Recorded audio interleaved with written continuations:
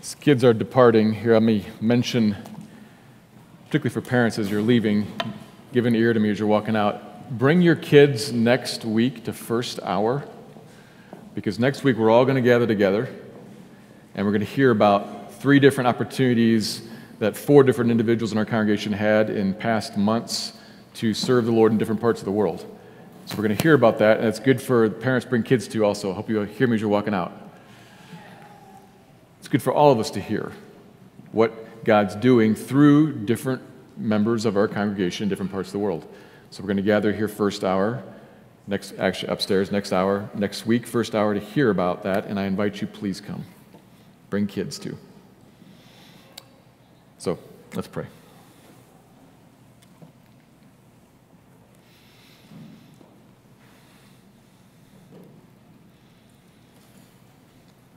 Father, we have had chance already to pray and to sing and to think about you in different ways. And now we turn with opportunity to hear from you, from your word that speaks to us. And I want to say first, thank you, and then ask you for help. We say thank you to your Father, because if you had not spoken to us in your word, we really wouldn't know what's going on. We really wouldn't know who you are and who we are and what this world is and where it's going, what's coming. We wouldn't know.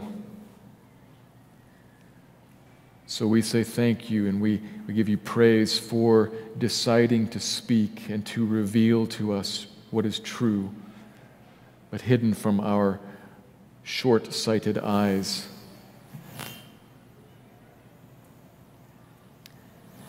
So thank you, but then, Lord, would you help? Would you help make clear what's here and help us to think about it, to apply it? Maybe there will be some things here that will be an encouragement to some people and odd for others and unusual, difficult. New information, perhaps, or old reminder. It's going to hit us all in different ways, Lord, but we ask, all of us together, we ask for your help, that you would first make clear what you have said to us, and then help it to rest on each of us in the right way, to be applied then by your Spirit to our hearts in ways that grow us up and build your church and bring honor to you. Maybe that means conviction, and maybe it means encouragement. Maybe it means both. You are God, you know. Would you please act? Would you speak now through the Scriptures? Spirit of God, would you have your way here in the room, in the individual hearts of each of us in the room, in my heart speaking, in everyone else's hearts listening. Would you have your way within us? Please clear away distraction. I feel it in my own heart. Easily distracted, that's me. And I pray that you would help us now to hear you and to focus. Would you clear away barrier, more than just distraction, things that are in us that want to resist? Would you clear that out of our own hearts? Would you clear it spiritually speaking? Because there is an enemy who doesn't want us to hear and doesn't want us to think and doesn't want us to follow. Would you bind him now, Lord? By your Spirit, would you bind him? And would you loot his house again today? Jesus said that's what the strong man does. He comes and he binds up. He gets bound up by the Spirit, Lord. And I pray that you would do that, Spirit, that you would bind up this one who wants to hold us captive, and that you would set free your people, and some who are not yet your people. Set us free.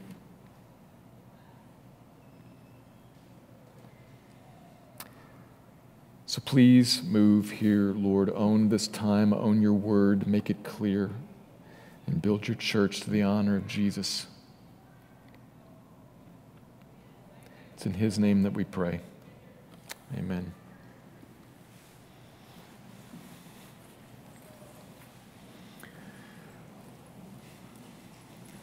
Turn our attention this morning to the middle of Luke chapter 20, where we find Jesus in Jerusalem in what is the last week of his earthly life. For several weeks now, we've been following the tense encounters between Jesus and the crowds at large there, but particularly the encounters between Jesus and the leaders of the nation, the religious leaders of the nation who hate him, have resolved to kill him, and the only question is, how can we get that done? They're working on how to kill him. And so far, their approach has been one of verbal entrapment. They lay out subtle conversational traps related to theology or law in some way. They put it out there, they ask Jesus to comment, and then they wait to pounce. And last week, the passage that we looked at in chapter 20, last week the topic was related to the government, to Caesar, to the state. In front of the crowds who hated Rome, the leaders cleverly asked Jesus about the appropriateness of paying the tribute tax to Caesar. Should we pay the tax to Caesar? Does God want us to do that or not? What do you think? Should we do it? They ask Jesus. And of course, being God, he sees what's going on. And he answers in a way that they didn't expect, that leaves them marveling and silence. His response was one of, as we saw this last week, affirming the appropriateness of government and the appropriateness of the demands that government places on its people. Caesar, in his case, the state, government, it's legitimate, established by God, and we should render to it, we should give, we should pay to it what we owe it. Beneath God, of course, because, as Jesus also said, we are also to render to God what belongs to Him, and everything in us, all of our all is His. So we are always to be, always faithful Christians with 100% allegiance to God. And beneath that, not sometimes beside it, not choosing which one do I follow today, but beneath that, there is no threat here to the state. Beneath that, we give allegiance to the government. In fact, allegiance to Christ in the government that He establishes makes us great citizens. It's supposed to turn us towards the state as citizens who are good, who are not disobedient and subversive, but who are good and sacrificing and loving and serving citizens, because we view our service to and in and within the state as service to God, who established the state to do good and suppress evil. So this was His response. And we looked at this last week and saw how that shut down one group. They didn't know what else to do, what else to say, and so they kind of stepped back, and then we come to our passage today where a different group steps forward and says, essentially, tag, you're it, now we'll try. And the Sadducees come forward. It's our passage today. The Sadducees are another religious group. They are the opponents of the Pharisees. We don't get as much about them because they were smaller and less influential. But there was a theological power struggle between these two groups, the Pharisees and the Sadducees. They did not like each other except when they both agreed to dislike Jesus. They also want to disprove Jesus as the Messiah, and so they're going to disprove His knowledge of the Bible. Remember, they're trying to separate Him from the crowds. If the crowds realize Jesus doesn't know His Bible, the crowds will realize Jesus can't be the Messiah. And so they pick one of their pet topics. We're told in the passage that the Sadducees did not believe there was a resurrection of the dead. When you die, that's it. Nothing follows. That's what they thought. Similar to many people today, in fact. But they thought this because of how they read their Bible. They thought this. They also did not believe in angels. And they came to these conclusions because they believed the books of Moses, the first 5 books of the Bible, were the Bible. And they didn't find it taught there, resurrection. And in fact, they thought that what Moses taught made it impossible for there to be a resurrection, an afterlife. So they bring this up with Jesus now so as to prove Him wrong and mistaken in regards to Moses. So that's the context. And it sits obviously in this back and forth, this entrapment, this hunting of Jesus. So we understand what's going on there, the context, but we're actually going to consider we'll be looking more at the content, actually the content of what they discuss, because that's what will have impact on our lives today. They're going to talk about an afterlife and marriage, and that's what we're going to look at today too. So I understand the context, but we're not actually going to talk very much about the back and forth, the hunting, the entrapment of Jesus. We're going to talk about the topics that they bring up. Let me read the passage. This is in Luke chapter 20, beginning in verse 27. And there came to him some Sadducees, those who deny that there is a resurrection, and they asked him a question, saying, Teacher, Moses wrote for us that if a man's brother dies, having a wife but no children, the man must take the widow and raise up offspring for his brother. Now there were 7 brothers. The first took a wife and died without children, and the second and the third took her, and likewise all 7 left no children and died. Afterward, the woman also died. In the resurrection, therefore, whose wife will the woman be?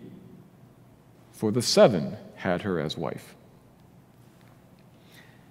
And Jesus said to them, The sons of this age marry and are given in marriage, but those who are considered worthy to attain to that age, to the resurrection from the dead, neither marry nor are given in marriage, for they cannot die anymore, because they are equal to angels and are sons of God, being sons of the resurrection. But that the dead are raised, even Moses showed in the passage about the bush, where he calls the Lord the God of Abraham and the God of Isaac and the God of Jacob. Now he is not God of the dead, but of the living, for all live to him. Then some of the scribes answered, Teacher, you have spoken well. For they all no longer dared to ask him any questions. Luke 20. So here's the first observation. There is a life to come after this life. There is a life to come after this life, a life in eternity, which is, in fact, the issue and dispute when they're talking about resurrection. Sometimes we hear the word resurrection, or we say it, or we read it, and we have in mind a one-time event like the resurrection of Jesus that happened in a moment, an event that happened at that time and place. But the Sadducees and the Pharisees, the Sadducees and Jesus, both mean something a little different, something larger than that, something that begins at an instant, a resurrection instant, and then goes on eternally after that. You can see it in their concluding question of verse 33. In the resurrection, therefore, whose wife will the woman be? They don't mean at that moment. They mean in the life that follows, whose wife will she be during that time? So the discussion here is really about the existence of an afterlife, and especially the existence of a blessed afterlife. A life, a coming time, a coming age of life under the blessing of God. We might call it eternity with God in heaven. If you're thinking about a flow chart, everybody comes back to life, and we're only talking about one side of what happens then, eternity blessing with God. There's another side, not with God, that's not under discussion here this morning. Jesus already said plenty about that. But this morning they're all assuming, given that we are the people of God, they're assuming that. You talk about there will be a life after this life with God forever. Okay. How about this? They bring up something that was probably one of their commonly disputed topics. They think that they can show from what Moses taught in Deuteronomy 25:5 that this is all hogwash. Deuteronomy 25:5, an example, it's a hypothetical one they bring up here, related to what Moses taught about what's called levirate marriage, from the word husband's brother. Moses taught that if a husband dies childless, the husband's brother is supposed to marry the widow himself and have children with her, which, no two ways around it, to us today sounds odd. Okay. In our culture, that's unusual. In their culture back then, not odd, and in fact, an important right for the woman. All the hows and whys of that are beyond us this morning, but suffice it to say that everybody understood this, everybody agreed with it. Moses taught this from God. It was important. We should do it.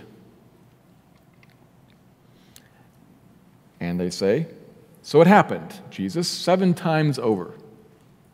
She had 7 legitimate husbands, and then all 8 of them, now dead, they all come back to life in the future sometime. You can hear them laying this on here. The resurrection comes like you all say it comes. Well, which one of her 7 legitimate husbands is she married to for the time of eternity?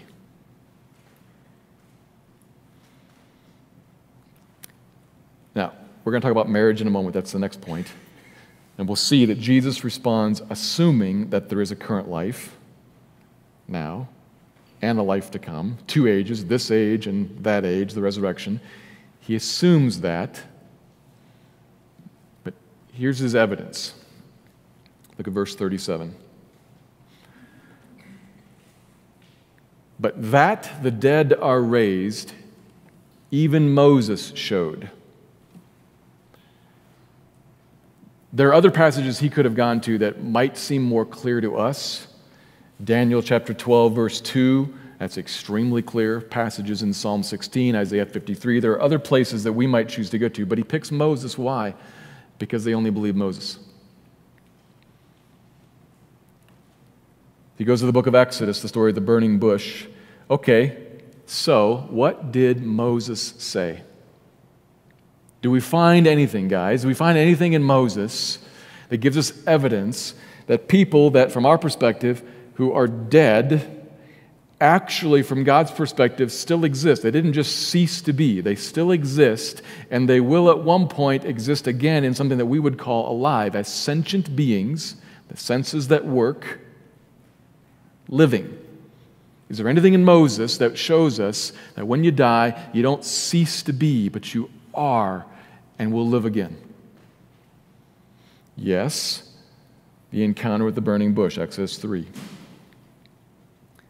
Moses writes there, these are the words God said to me when I was at the bush.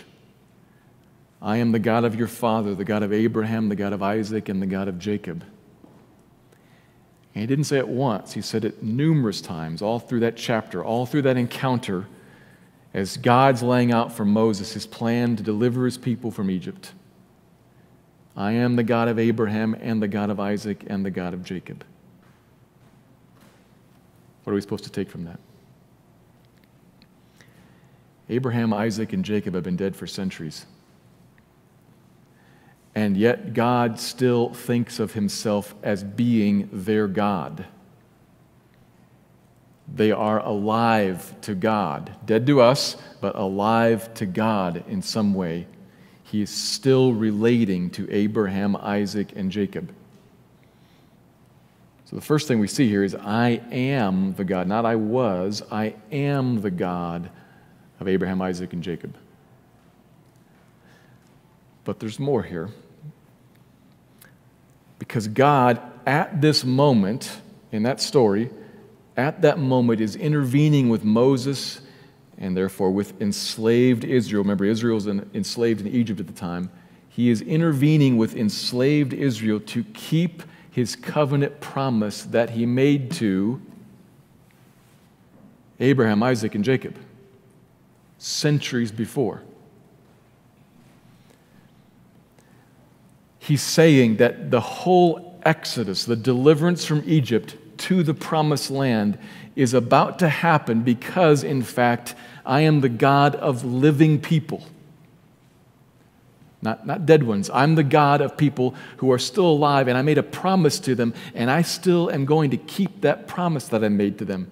If they did not exist anymore, the promise that I said, I'm going to give you this land, and I'm going to put you in it, and this will be your place. That promise goes away if they aren't anymore. But I made a promise to them. They're still alive. I'm still their God, and I'm going to keep it now. Nothing about their death breaks that connection that they have with me, nor breaks what I swore to do to them. Whether it takes centuries or millennia, I will bring them to rest like I promised them. That's why I'm going to bring these people out of Egypt.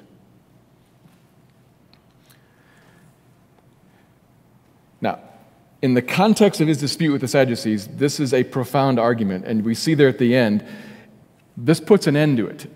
After this, everybody says, we're done. This whole idea of trying to trap him, he is the teacher of Israel. We can't touch him, we're done. And they're going to go to some other tactic and try to entrap him.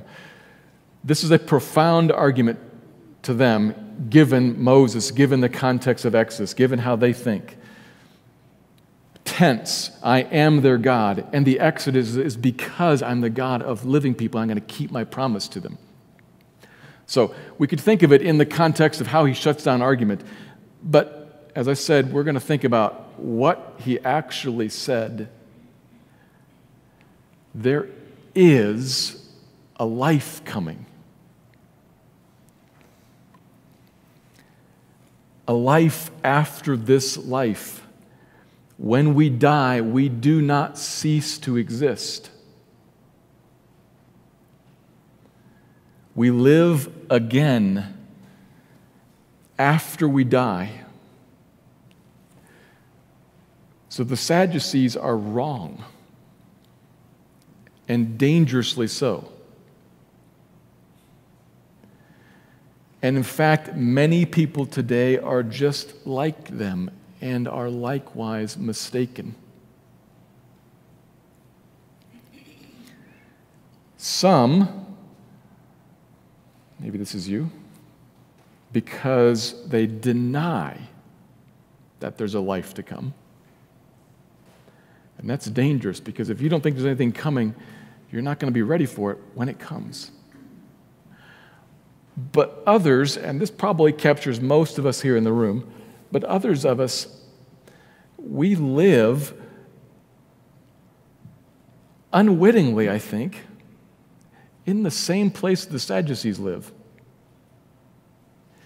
If you don't think there's anything coming, you're not living for what's coming. You're living for what's right here. And that's where a whole bunch of us spend most of our mental energy, most of our heart energy, for which most of us spend our resources, our time, our money.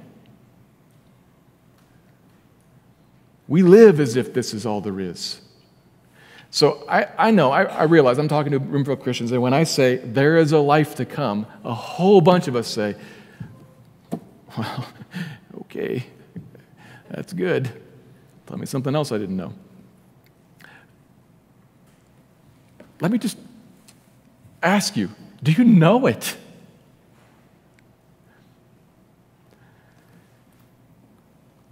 I'm going to talk to both those groups, but I feel like I need to kind of like rope in the Christians here to kind of keep us thinking about this, because myself, as I work through this week, I got to like rope myself in and keep me thinking about this. When we live like this, as if this is what there is, we become both unduly pained by what we meet here and unduly enthralled by what we meet here.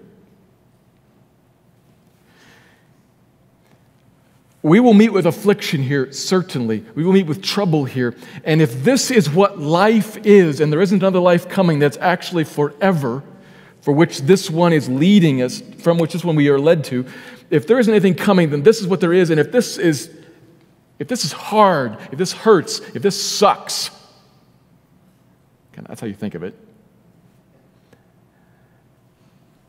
Right? I mean, maybe put in some more, like, clear swear words. That's a quasi-swear word. But that's how you think of it, right?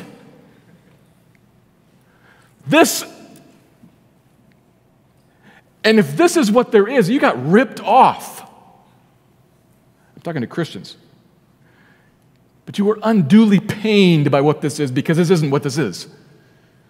This is so light and momentary. Something else is coming. And on the other hand, you can get unduly enthralled with this because if it's going great for you, this is awesome. And you'll live for it. And you'll spend every last dollar enhancing this, and you'll be living it up in this, and you're going to realize, man, should have banked something on the future. So Christians, we need to think about this too, but first, there are many people who just set this aside, like the Sadducees, overtly, deliberately, and deny it, not because of how they read their Bibles, but probably because they don't. This is a common view in our world today, that there is nothing after this. We're just gone.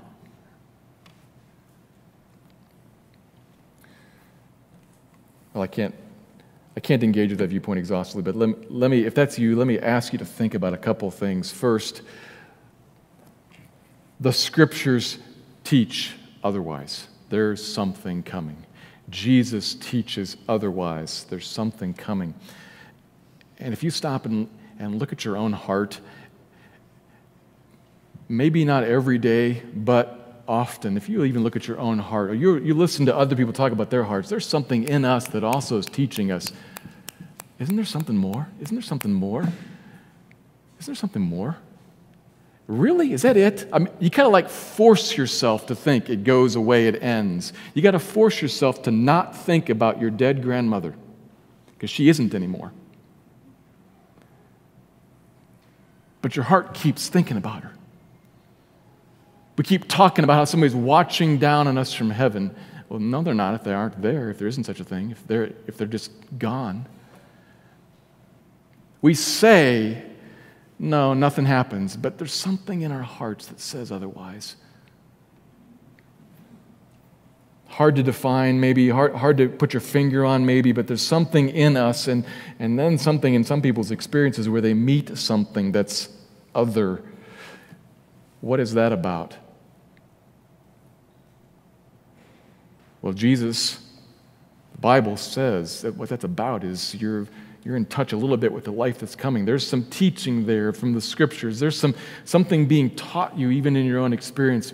But beyond teaching and beyond hard to put your finger on experiences, there is the historical fact of the resurrection of Jesus. You got to face that. That's not a teaching, any more than the Battle of Gettysburg is a teaching. It happened. Now, obviously, there's a bunch of Christian teaching explaining what that means.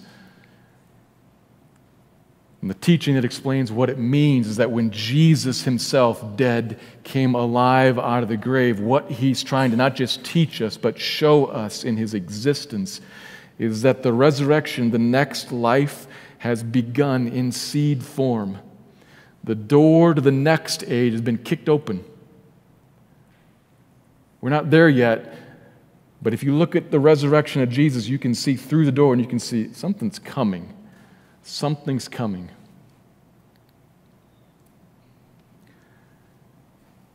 If you have, to this point, like the Sadducees said, no, nothing's coming, I just invite you to think about that. It's important because it's coming, but not everyone gets there.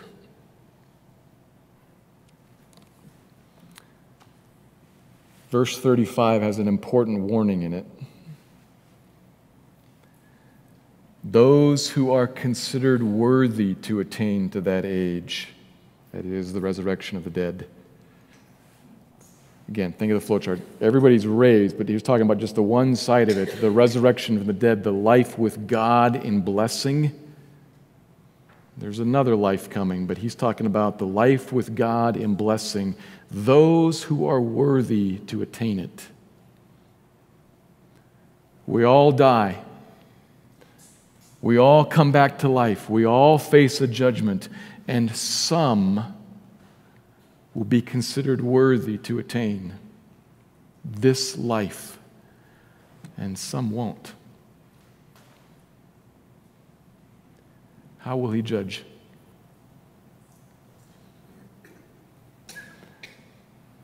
How will he decide, you come to life with me, come to live with the blessing of God, you to wrath? How will he judge that? The world over, the religions of the world, the human heart says, by my good works. And the Bible says no, because we have no good works. The Bible is clear. There is no one worthy, no, not one. In ourselves, in our sin, we have no hope of standing before God the judge and being declared worthy of life with him. He is the one who is holy and who cannot dwell with unrighteousness, and we are unrighteous. Our only hope is Christ himself, who is not just the teacher who tells us about this, but who is the one who provides for us the righteousness that we must have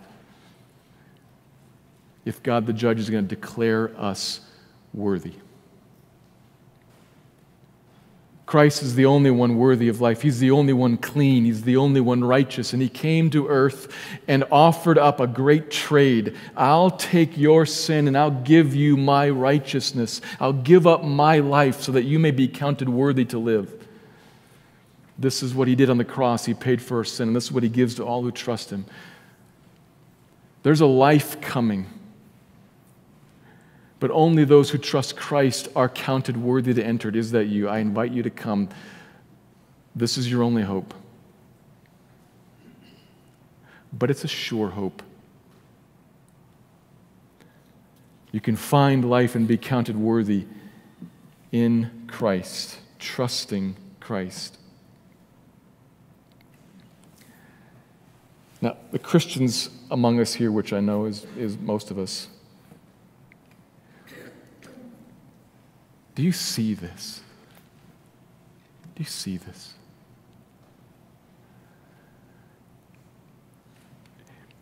Do you see that there's this life that's coming?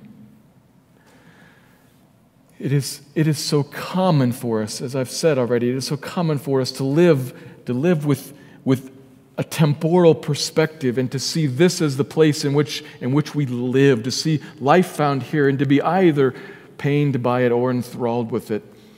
But there is something coming after this life which you could not have in yourself. But look at this. This is a profound testimony to the grace of the love of God for you. Here's the life that you would not be counted worthy to enter into, but God himself sent his Son to open your eyes to him and to show you this is where you can live with me and this is how you can get there. And in fact, I'll provide the way in. This is all of God, all for you. This is amazing. This is amazing. It is an amazing hope that you, by the work of God in Jesus, have been brought into a life that never ends. Verse 36 says, you're never going to die again. This one doesn't end. There's a life that ends and a life that begins and goes on forever. And there you live, never dying again, living forever as a son of God, a child of God. Think what that means.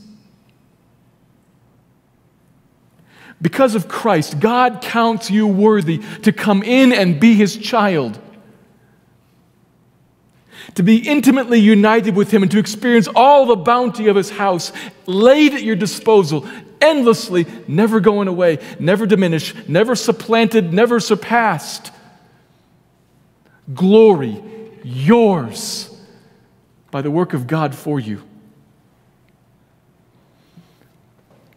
If you could live, not like this, but if you could live like this, and may the Spirit of God do this work in you this morning to cause you to live like this, and you could see that life is coming. That life will never end. That life, by the glorious, gracious, loving work of God I have been brought into, I will live there. Then what's here will take on right perspective. You must live with this perspective. You can live with this perspective. What a blessing to you to have this perspective, because it will keep you from being pained or enthralled with what is not ultimately hurtful and not ultimately that great. Men and women, what God has done for you to make you worthy in Christ, to deliver you into His family, count you a child, bring you to life with Him forever and ever and ever, is so kind. So good. Lift up your eyes and see the life that is coming. You know it's coming. Lift up your eyes and see the life that's coming. And cry out every morning, Spirit of God, cause me to see the life that is coming. All by what you have done for me. This is the work of the Christian life. I tell you, that's the work of my Christian life. To get up every morning and see the life that's coming, not just this one. May God open our eyes. May God cause us to see in the Scriptures. May God cause the Spirit of God to illumine so that we would see and be thankful and rejoice. I'll say it again, rejoice always. The Lord is near. Coming. This light and momentary affliction, or this light and momentary delight, light and momentary, is going. And the life that is forever is coming. How blessed are you? If we'll see this, if we'll grab this, if we'll live with a perspective that beholds that coming age, that life lives for then, we'll grow in thankfulness and joy and in release what we have here now. Release to His purposes. It is important to live with this perspective, this eternal perspective. You are not yet home, but you will be. May God press that into us. The Sadducees gloriously were really wrong. And seeing that will give us perspective on all of life and on one particular aspect of life, marriage. So that's what we're going to turn to in the second point. And understand, I'm not going to say everything there is to say about marriage. I don't know everything there is to say about marriage. There are many other things in other passages about marriage. We're going to talk about some things from this passage that realizing this might help us think about, might help us get about marriage. And particularly, we're going to look at this point. Here's the second observation. Marriage ends in this age because its purpose ends in this age. Marriage ends in this age because its purpose ends in this age. Jesus answers the marriage question that they raised for him by contrasting two ages, this life and the life to come. Verse 34, the sons of this age marry and are given in marriage. By sons, he means just people, because marry and given in marriage is what happens for men and women, which means people. Here in this life they marry, but those who are considered worthy to attain to that age, the next life, and raised from the dead, live in the resurrection, like you've been asking me about, they neither marry nor are given in marriage. Total difference. In this age, marry and given in marriage. That age, don't marry, given in marriage. Total difference. And remember, though he uses the language of starting a marriage, married and given in marriage, he's not talking about unmarried people here. This isn't about single people and the question of whether or not people who are single in this life will get married in the next life. The whole discussion that they're having is about 8 married people. And the question is, which one of those already existing marriages will continue into the next age? And his answer is, none of them. Because the institution of marriage ends. That's Jesus' obvious answer. No one is married in eternity because there is no marriage in eternity. So says the Savior. Which may be hard to hear for some of us today. Maybe for a couple different reasons.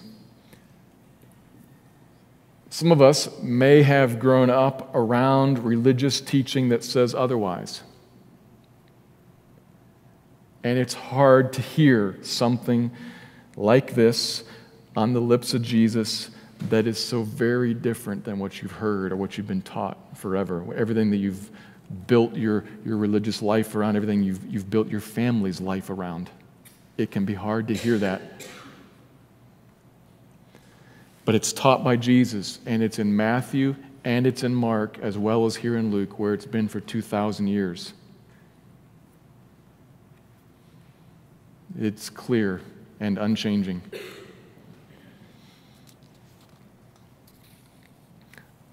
So I would encourage you to think about that. Jesus taught this. There is no marriage in heaven. There is no marriage after this life. And that may make us rethink a bunch of things. Be courageous enough to do that for your own good. What does Jesus actually teach?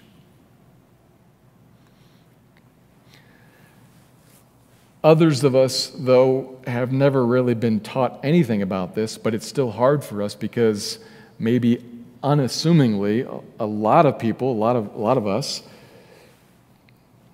been in or been around good marriages. We just kind of naturally assume that we're going to go to heaven and going to be with our spouse in heaven. We talk about it at funerals. When your grandmother finally dies, we say, now she's going to go to heaven to be with grandpa. And we think of them as married. That's how we think. I'm not trying to pick on grandparents here. I've been mentioned twice. So forgive me if that's you. But that's how we think of, they're finally going back. They were married sweetly for, my grandparents, 50 plus years. And you think of them as still there by each other's side, husband and wife, right? No, actually not. Now, in the age to come, there is an awareness of this age. And so there will be an awareness. Husband and wife will know they were husband and wife, and they'll know each other differently, know more about each other.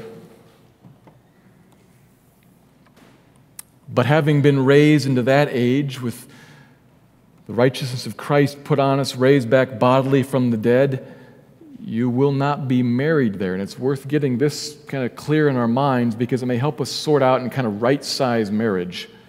Marriage is important, but it is not permanent. It is not superior. It is not ultimate.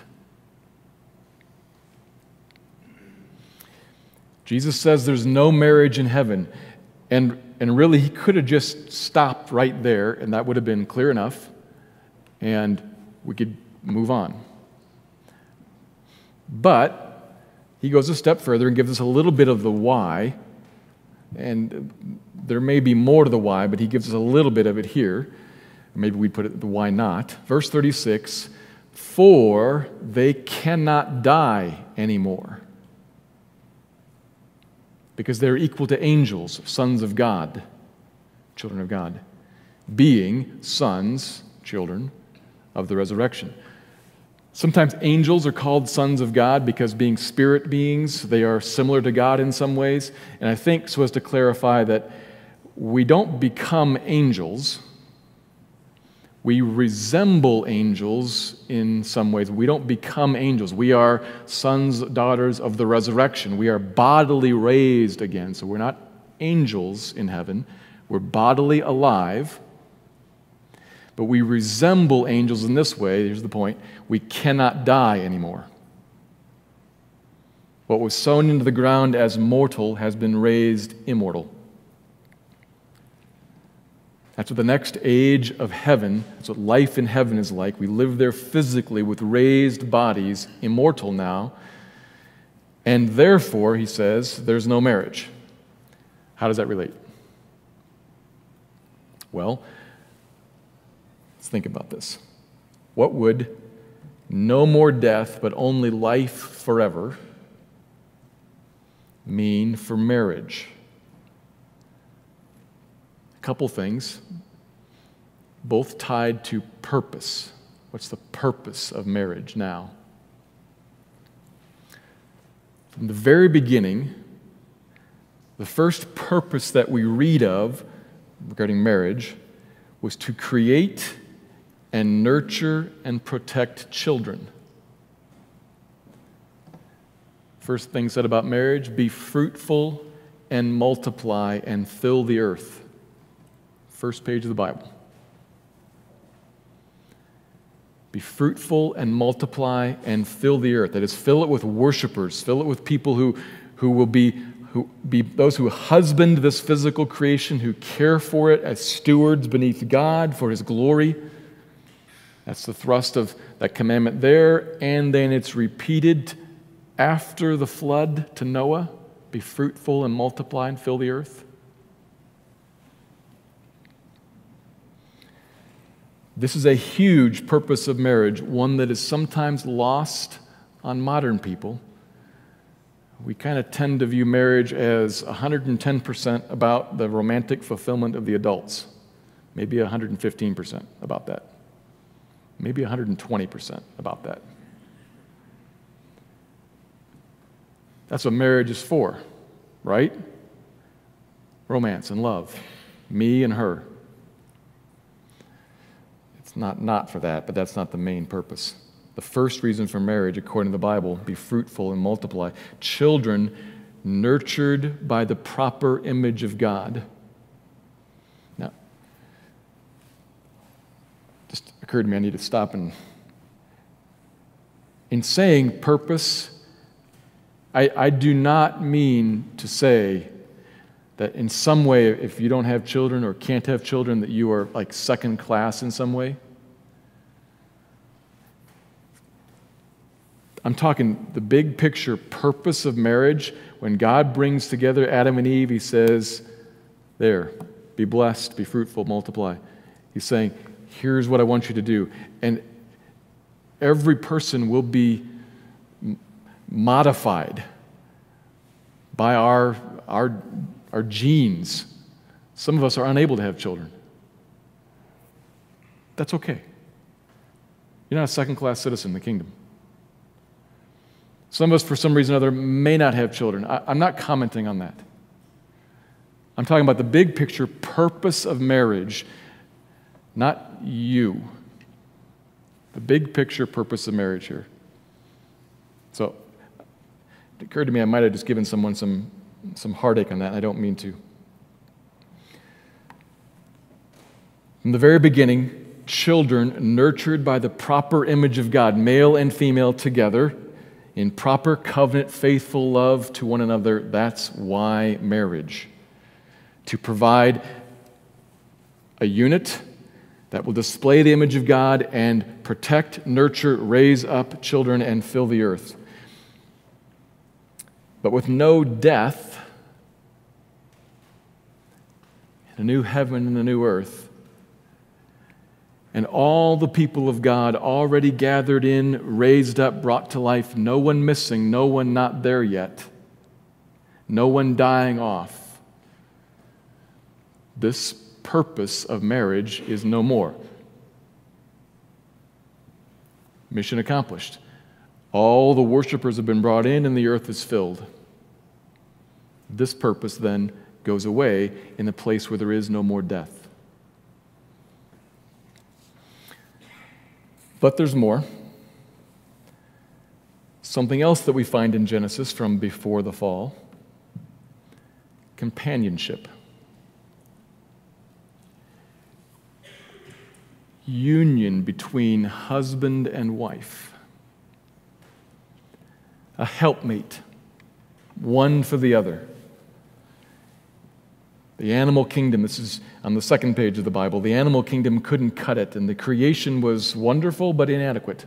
Man was alone. So think about this. God brought another to his side, and he then exclaimed in joy, "This is the one for me." And the man left everything else and was joined to this, his help, naked, vulnerable, but welcomed, received, embraced, brought near, not shamed, but loved. Openly, knowingly, intimately, understood, known, and embraced with a wide and long and high and deep love that was safeguarded by an everlasting, unbroken covenant promise. I am yours and you are mine. A groom and his bride. But I am talking about Christ and the church.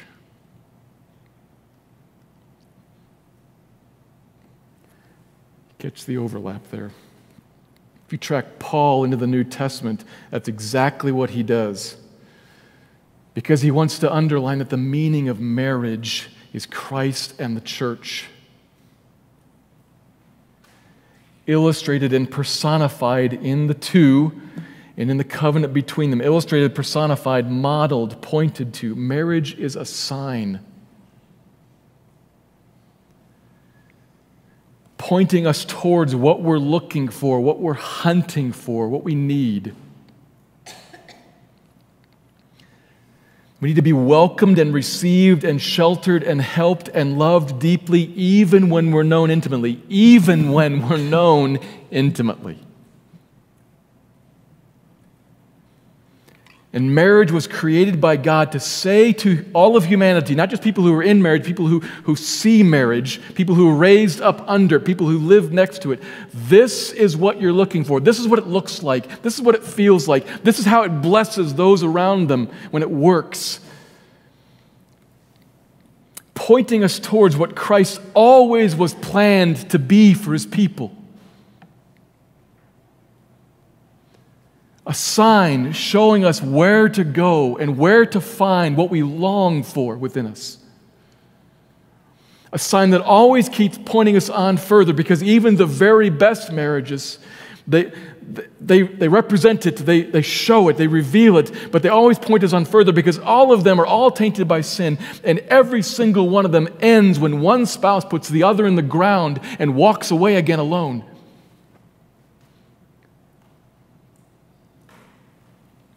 The death of humans in marriage is, in fact, part of the purpose of marriage. In a sense, it says, keep looking. Keep looking. You thought you had it. It was so sweet. Then you lost it. Because there she lies.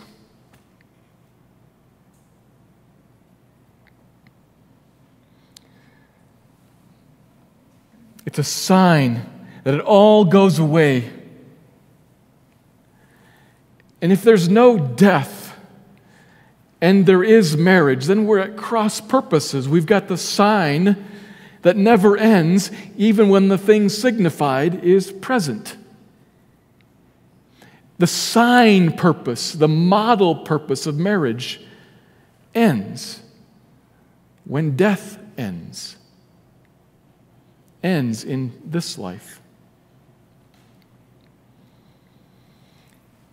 You know, you can be driving down a highway or along a major road and you see one of those white and blue signs with a big H on it. An arrow. Hospital, that way. Where you see a brown sign with a little circle and a little flag sticking up and the ball bouncing. Golf course, that way. And you could, but nobody does, put one of those little brown signs in the pro shop at the golf course. You will not find one of those white and blue H's on the receptionist's desk in the emergency room. You will not find marriage in heaven.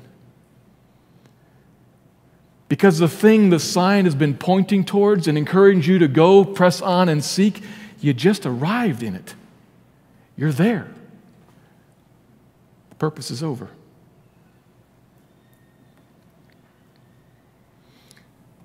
And death will never separate you from that one again. You'll never need to search for it because you found it. You found the spouse you were looking for all your life. Whether you're single or married in this life, we're all looking for that spouse, and we will find him if you are in Christ by the grace of God. The sign is over because the purpose has ended. Like all shadows go away when the reality they were hinting at appears in full light, so too does marriage. Because marriage is about whetting our appetite for Christ and showing us that nothing here satisfies even the best of marriages. It creates in us longing and points us forward. Shows us the temporality of what runs through our hands and makes us want the thing that will never fail and will never go away. So Jesus said clearly there's no marriage in heaven, and that helps us right-size it. And then he told us some of why. Either one of those appeals to you, then we should come to this final point of saying, well, what do we do with it then? Well, we take marriage and we right-size it. We don't get too pained by it nor too enthralled with it. We don't get too pained by the absence of it or the loss of it. The trouble in it, even if you get to keep it. Nor are you too enthralled by it if it's wonderful and awesome and great this week or year. Because it's always intending to be pointing you on towards something else. And you're not, if you miss this marriage or you lack this marriage, you're not actually missing and lacking what the marriage is about. Christ has come now in part to be husband to you now and calls you on just like everyone else who's married, calls us all on to seek the union with him that we can experience in bit now and in fullness then. That's the wedding feast that all Christians have to look forward to and will enjoy forever. So we treasure marriage now. We should repent. And maybe this is something we all need to think about. We should repent of the ways in which we mistakenly model Christ in the church. And we should treasure this gift that God has given us, and we should also hold it lightly, realizing it's actually not what we're looking for, and it's going to go away. But what it's about is coming in fullness, because there is a life yet to come. And Christ will be your all there. That's because he was good enough to save you now, and strong enough and faithful enough, even if it takes millennia, even if you die in the meantime. His promise won't be broken. He's the God of you, alive always to him, and he'll carry you home. You'll get there. Let me pray.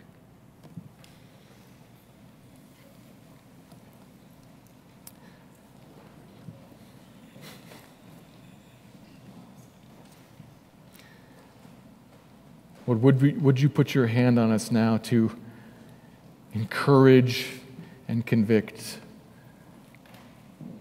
to remind, to build up, maybe to tear down. You know what's needed for each one of the people here. would you graciously draw near and do that particular needed work in the hearts of those of us here in this room? Will you please build your church? Will you cause us to live in light of the life that's coming? And to view all of the life here, including particularly marriage, to view all of the life that's here now rightly.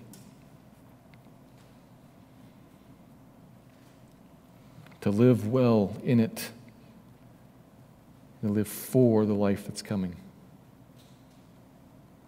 Thank you for your kindness. Carry us forward, minister to us, and grow us. Build your church and honor the name of the Son, we pray. Amen.